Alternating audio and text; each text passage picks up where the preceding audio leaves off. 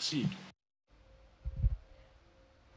Na shirika la African Open Science Platform na lile la Global Open Science Cloud yametia sahihi mkataba ambao utasaidia katika ushirikiano na kubadilishana data, maarifa, ujuzi na kufanya mafunzo pamoja katika somo la sayansi. Akiongea wakati wa ufunguzi wa mkutano wa siku 3 katika taasisi ya African Institute for Capacity Development, Philip Figo, mshauri wa masomo ya juu katika afisi ya rais, alisema serikali ina nia ya kusaidia kazi inayohusu sayansi na data wazi, haswa kuhusu teknolojia za kisasa ambazo zinaibuka. Kongamano hilo litajikita miongoni mwa mambo mengine katika kushughulikia masuala ambayo yanahusu usimamizi wa data.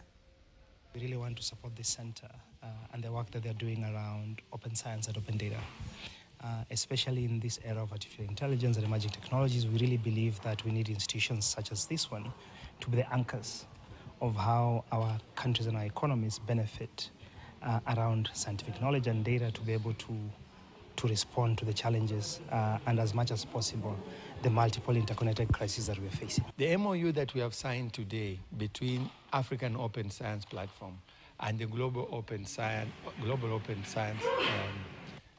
Cloud,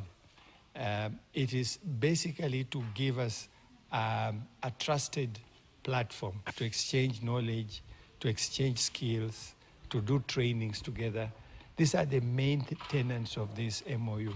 that if there are tools that have already been developed that are open source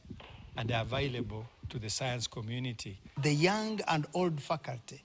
can cooperate in research with communities, with industry, in order to agree on a common stand on usage of data,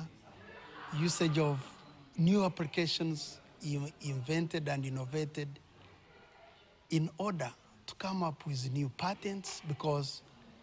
the open gold of the future is in patents. Afisa mmoja wa polisi ambaye alitoweka kazini miaka 8 iliyopita